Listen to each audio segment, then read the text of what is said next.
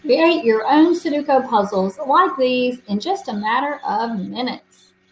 Hi, I'm Julie, and I publish books with Kindle Direct Publishing on Amazon, and I help other people do the same. In today's video, I'm going to take you inside BookBolt's Puzzle Whiz and show you how to make a Sudoku puzzle using BookBolt and adding embellishments to it in Canva. And make sure you stay to the end of this video because I'm going to show you how you can get BookBolt at a 20% discount. Let's check it out. There are lots of puzzle options here with Puzzle Whiz. So first we're going to do this Sudoku.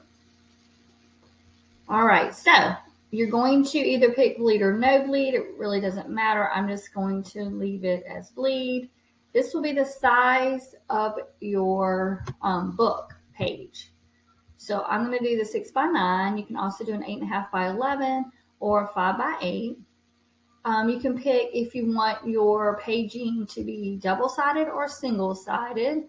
I'm just going to pick single, and I'm just going to do one page first. The more pages you do, the longer it will take to download or to create. So I'm just going to start with one. And font, there are lots of fonts to choose from. What I like to do is you can just pick different ones, and it will show you an example over here. So, that's the example. And I always want to pick one that is easy to read. So I wouldn't want one like that. This one to me looks pretty easy to read. So I'm just going to pick that font. Easy, difficult, very easy, normal, medium, hard. This is all the type for your puzzle for the Sudoku. I'm just going to do a normal one today. And then this is how big your puzzle. The 9 by 9 will be 9 squares by 9 squares, 16 by 16. I'm going to do that one today. Also over here, you'll see different options. And I like to include solutions. It will print it on a different page. And then you can just change some things around. If you're going to do a lot of them, you may want page numbers. I'm going to take off the puzzle index. Okay. And then all you have to do is submit, and it will just take a few minutes for it to process, and you don't have to wait too terribly long, usually if you're just doing the one page. And you see it is done, and our document is ready. And now you have your puzzles. So this is the one that I created. You'll see there's a gap page, and then they randomly throw in the word solutions, and then here's the solutions page. What I usually do is just in my book, I will print this page, and then I'll print the solutions page on the back side of it. And I just get rid of these all together. You're going to want to save it. So you're just going to click up here, save as, and make sure you name it something that you will be able to find, and then you can edit it. If you want to make your Sudoku puzzle look a little better on your pages, let's go over to Canva, and you're going to click down here where it says import file, and then you're going to pick the file that you just created, your Sudoku puzzle, and you're going to upload that into Canva as a PDF. Here it is, the Sudoku test puzzle that I did, so I'm going to click on that for it to upload it. Okay, and here it is uploaded. If you want to leave feedback, feel free. Now, I want you to make sure, zoom in and make sure everything is still in line, because sometimes when you upload things can go askew. Looks like all of this is still in line. I know in the past I had problems, so I'm just double checking that, and looks like my zooming has gone crazy. All right, so it all looks like it's in line. Now, what I'm going to do is zoom back out a little bit. And I'm going to delete these extra pages unless for whatever reason you want to keep them. So I'm going to be deleting my extra pages like that.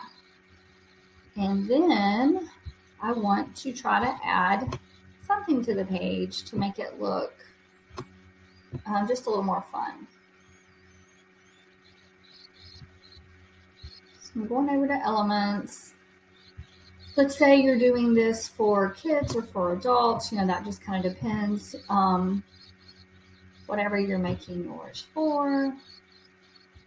Always just never go wrong with flowers. So just for this purpose, I'm going to click on my flowers and show you. So I click the button, flowers are now on my page. Obviously, I want to move them. So you're going to have to carefully select only the flowers and move them wherever you want them to be.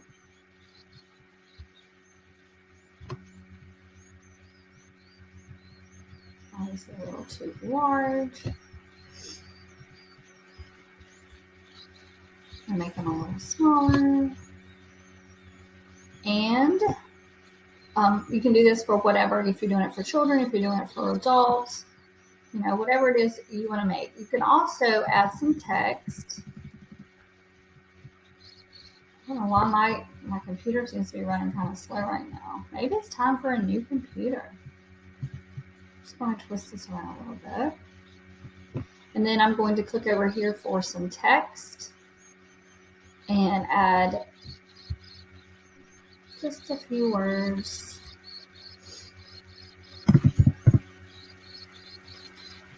So this is just showing you whatever you want to add to it. Click the fonts you want. All right. So this is, you know, the first one. And then you'll have that first page, and then this is your solutions page. If you want to write the word solutions, you can do that as well. Now, let's see. This is what I was afraid of. You see this page here, how the letters are just a little bit off? Let me see if I can click and move them down just a little bit. Because, you know, you want everything lined up just right. So it looks like I was able to do that. So you're going to have to check and double check and make sure that all this stuff is still lined up when you upload it. That's just something to keep in mind. It looks like it's not going to be a horrible fix, but otherwise you could always just create your own Sudoku puzzles, but this is still going to save a lot of time if Sudoku is something you want to do. All right, so just spend your time moving these down a little. I think it's not going to be too difficult to do. So once you have that complete and you have it how you want it, you will click up here on this share button, and that is where you will save it and as a PDF for print, and you can create as many pages as you want. In here, you can upload others if you'd like to make more activity pages. I added some words. I have my picture. I created the problem, I fixed the problem that was uploaded where the numbers were not exactly right. I just adjusted the line pages. And if you click down here, grid view will allow you to see all of your pages in your document. And you can see it looks pretty nice, Sudoku puzzle and the word solution.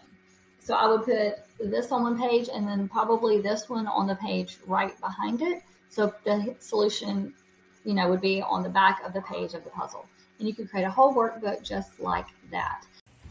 I hope you enjoyed that video, and I hope it helps you realize how you can create workbooks with BookBolt and use Canva as well to make your books look unique.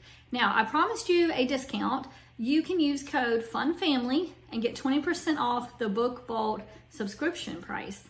Also, if you want to check out Canva, there's a lot of features in Canva Pro that you may want to use free for 30 days. And to do that, all you have to do is click the link in this video description and you can get 30 days of Canva for free. If you want to see any of the other puzzle features in BookBolt's Puzzle Wiz, be sure to leave me a comment and I will make a video on that particular puzzle as well. And be sure to subscribe to our channel. Thanks for watching. Bye-bye.